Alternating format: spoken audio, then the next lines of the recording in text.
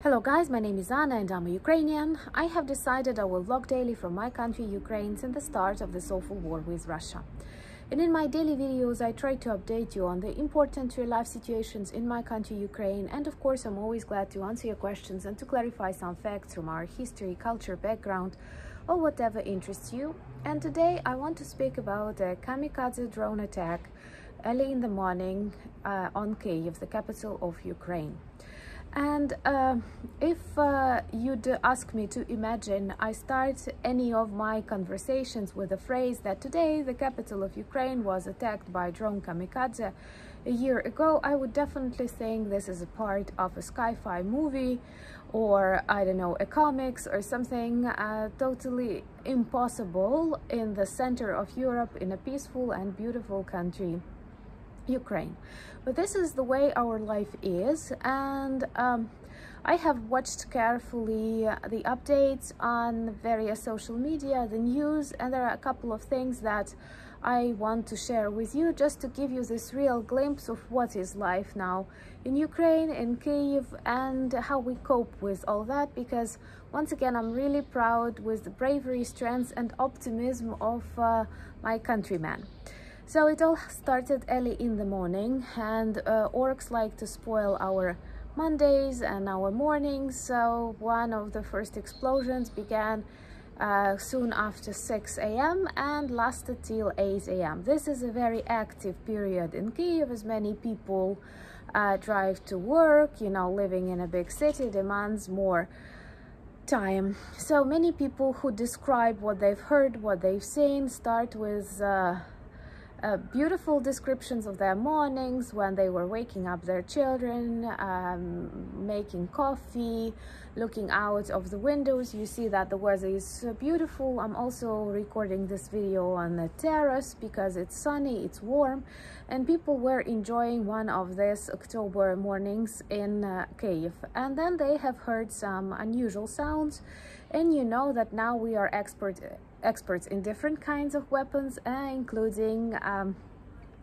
kamikaze drones. Like, I liked drones before the war, but they made me feel a little bit frightened. Like, you know, I don't know if I've told you I'm afraid of robots, and when I see a real robot somewhere for advertisement or educational campaign, I always keep far away from it. I don't know why, maybe robot movies or something, but I'm always terrified with robots, and I'm the one who believes that robot revolution is possible in future. So drones are tiny robots, and when it was a couple of years ago, for example, I was walking somewhere in the forest or on a historical location, and I see a drone, small drone, flying above me, taking pictures, filming. I was always fascinated with that, because like real technology is flying next to you, and they demonstrate how our life changes quickly within this decade, because back when I was at school it was unbelievable.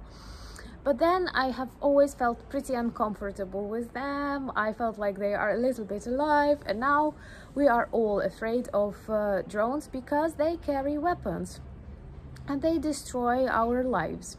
These are kamikaze drone bought in Iran, and I support the idea of the mayor of Kyiv that we have to break diplomatic relations with Iran. We have to close their embassy, and we have to fight with the regime of Iran, because now many people protest inside the country, and we know that this regime led to very strict rules, and women and political opponents and students and I don't know, Western style life supporters are in danger. And even in my comments someone left a very smart and funny at the same time phrase that if Russian men fought against mobilization as strong as Iranian women now fight for their rights, everything would go better in Russia. And I totally agree with that, and I think that this war and the situation in a globalized world works like that. We have to take care of each other. There are no distant conflicts, there are no problems that we may close our eyes on. So Iran supports Russia with their weapons, support with drones, with missiles. Of course, they deny this fact and say they are neutral, but come on, we have the leftovers of these drones, and it's obvious.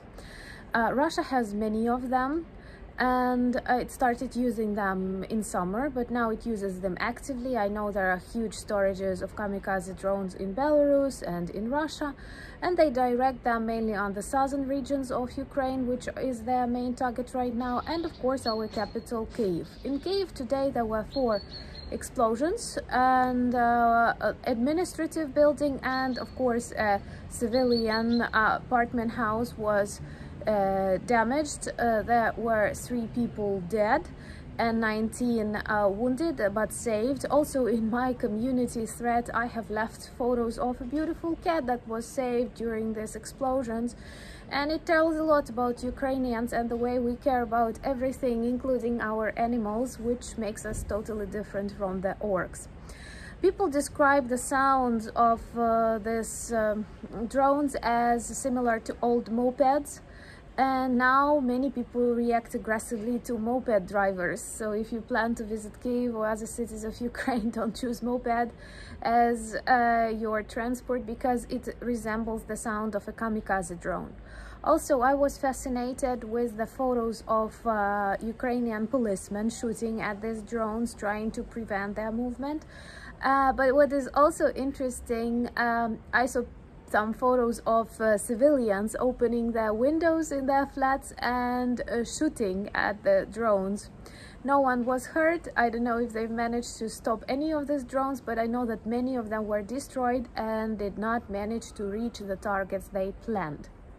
I have googled a little bit about this weapon, and I know that it's pretty innovative, though people worked on it since the end of 70s. It's a combination of an aviation bomb, but it is totally controlled by an operator who sits in a safe Orkland room somewhere and operates it, directs this drone to a place they want to destroy. And in case of Ukraine, these are not a priority object. These are civilian houses, schools, administrative buildings, historical buildings. So they simply want to create genocide against Ukrainians. Nothing, no rules in this war from the Russian side.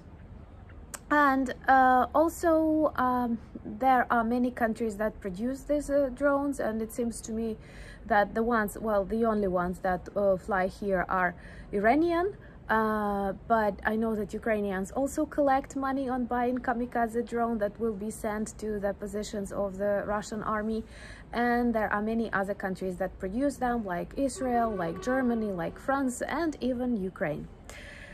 And the future of many wars perhaps will partially depend on these drones. Of course, they are pretty small, they produce this sound. People say they look dark, but when they are in the sun, they look yellow. And these photos, they like take you away to future, but to a very depressive future.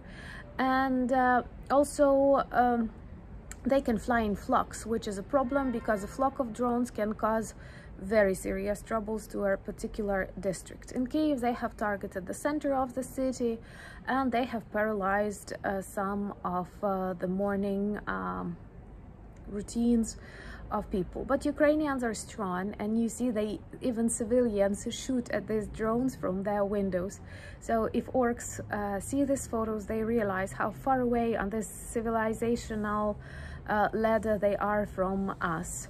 And anyway, I'm really grateful for the attention that you pay to my country, Ukraine. And if you like my video, like and share, and subscribe to a channel, because the world needs to know more about Russian war in Ukraine and bravery of Ukrainian people and strengths of our allies. Thank you for buying me coffees, for becoming my patrons. I'm really grateful for that, and I hope you can peacefully enjoy your Indian summer if it is in your climate. And also, just to end it up with a more emotional thing, my friends went to Poland and spent their day, and in the evening they were asking people, when is the time, oh my god, I forgot what's the English for that hour when you're not allowed to go out, that is acting during martial law, like we have it, we call it komendantska hodina.